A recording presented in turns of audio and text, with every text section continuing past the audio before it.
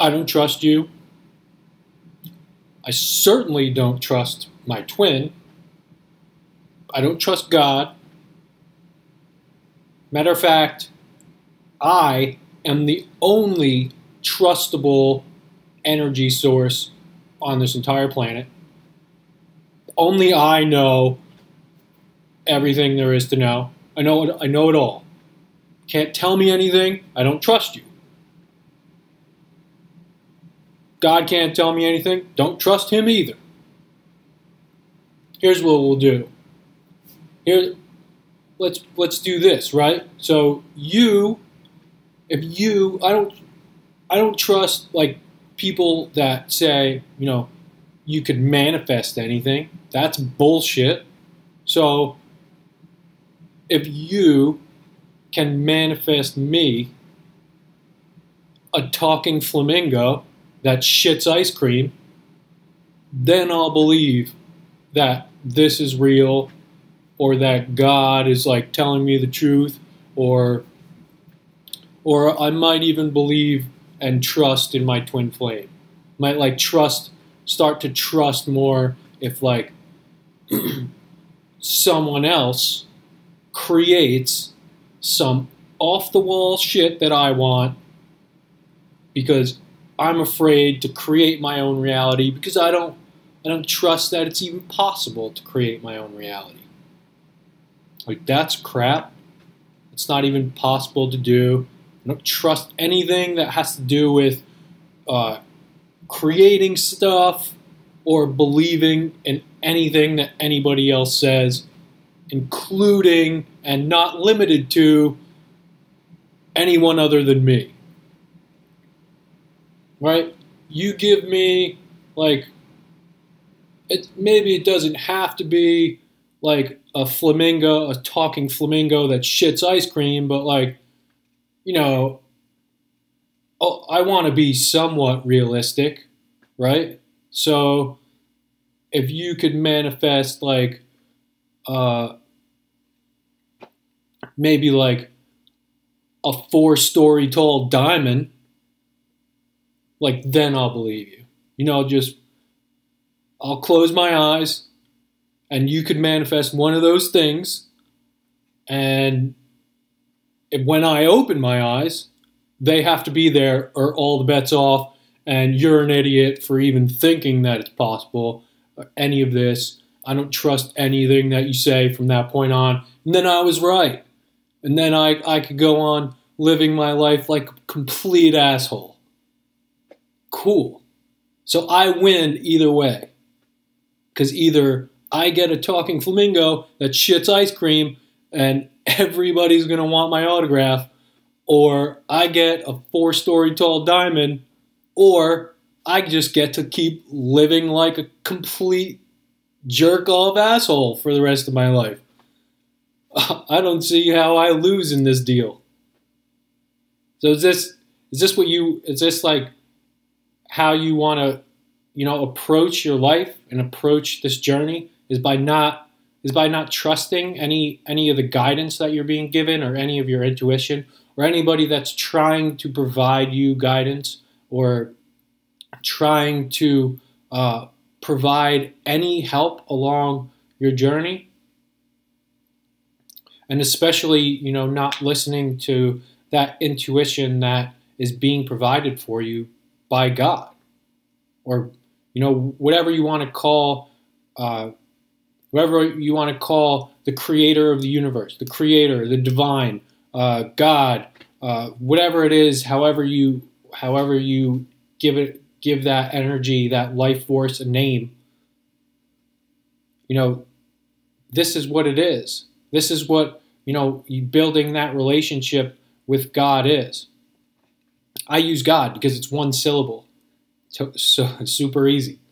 So let's do something a little bit different today, and you close your eyes if you like, and just envision that you're on this.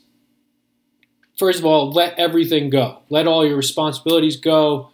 Just kind of relax into this. You can close your eyes. Don't think about anything else outside of you. Just envision this. You're on top of this mountain, right? High above the clouds. And, God or the divine, whatever you use is there with you. And he says, hey, you, this is what I ask of you. This is what I'm asking you to do. And ahead of you is this, vast obstacle course. And, he says, take a step. Walk on this ledge. And as you're walking on this ledge, it starts to get narrower and narrower and narrower. And you say, well, God, I'm going to fall. And God says, don't worry about it.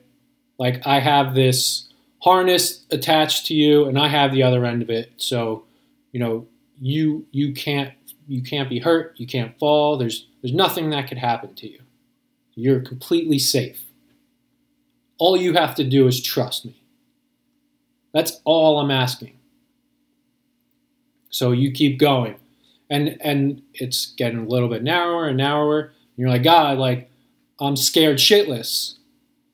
God says, there's nothing to worry about. Put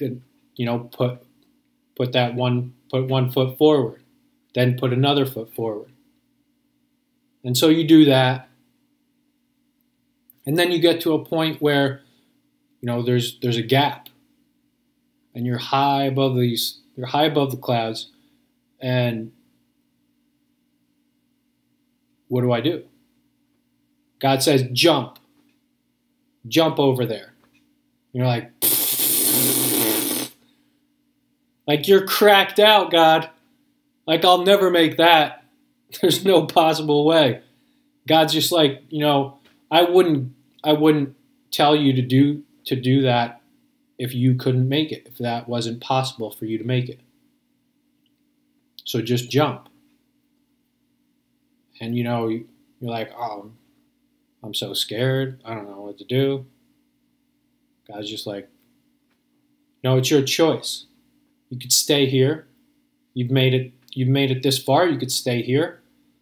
Or you can take that leap. Take that leap. And all along this path, all along this obstacle course, you'll be getting different things that you desire, different things in your heart that you desire. So you take that leap, and God rewards you with something that you want, something that is deep in your heart, right? And then you go a little bit further, and there's this gigantic mountain that you have to climb. And you're like, some of it's loose, and you're climbing up this mountain, and it gets to a place where you don't know what to do. You don't know how to proceed up the face of this mountain. It looks impossible. And you're like, well, I guess this is the end of the road. This is it. I guess I'm going to turn back. I guess I can't go any further. And God says, put your hand here. And put your foot there. And then put your hand here. And put your other foot over here. And you're listening, you're trusting this intuition. And it gets you to the top of the mountain. You didn't have to give up. You didn't have to turn back. You just go one step at a time. One foothold. One hand here, one hand there, one foot in front of the other. And then you're being asked to, climb down the other side of the mountain. You're like, oh, I'm scared of heights. But you're guided every step of the way down the mountain. Every single step of the way. And you might start to slip, and you might, get a little bit petrified that you're going to fall. but He's got you. You're not being led to something. You're not being led through this obstacle course of life without a harness on, without a safety harness on. And yes, you can go off on your own and, choose to jump off the side. You can choose to just sit there and not do anything. You can choose to turn back. But every step of the way through this obstacle course, you're safe. And you're being guided all the way where you want to go. All you have to do is trust that if you put one foot in front of the other, that you will absolutely get there. There's no question about it. Right? That's all you're being asked to do. You can relax into that, surrender to that, trust that. So if you're ready to take the next step into coaching sessions,